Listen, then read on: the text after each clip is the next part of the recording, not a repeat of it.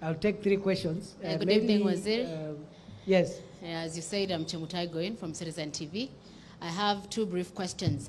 You have addressed the issue of cultural extremism, and one of the issues that we've seen and had utterances made by yourself as the Cabinet Secretary for Interior and the Deputy President, Honorable Rigathi Gachagua, is that there are certain individuals that are funding the resurgence of the outlawed Mungiki sect.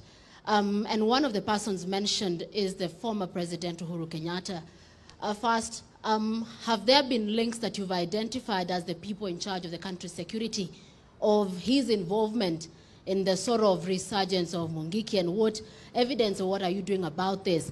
And 2, still on that bit of cultural extremism and possibly actually political, there was a raid at the Northlands property that is associated with the family of the former president.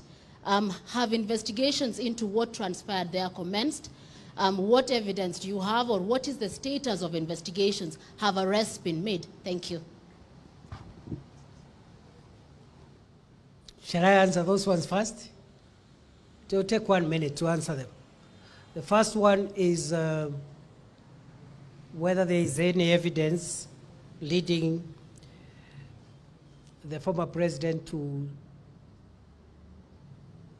crime. I cannot comment on that. I'll respond by saying as follows: that any person who is involved in encouraging crime, doesn't matter their rank in society, they have a debt with me and my officers. On the second one of the attack on Northlands, what happened in Northlands?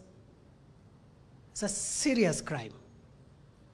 And I want to report, yes, we have undertaken investigations, and we will be arraigning some suspects very soon. It has taken a bit of time because of the politicization around it. And I have said to you, dear Kenyans, we don't want to politicize national security. Any person who is involved in crime, it doesn't matter their political affiliation.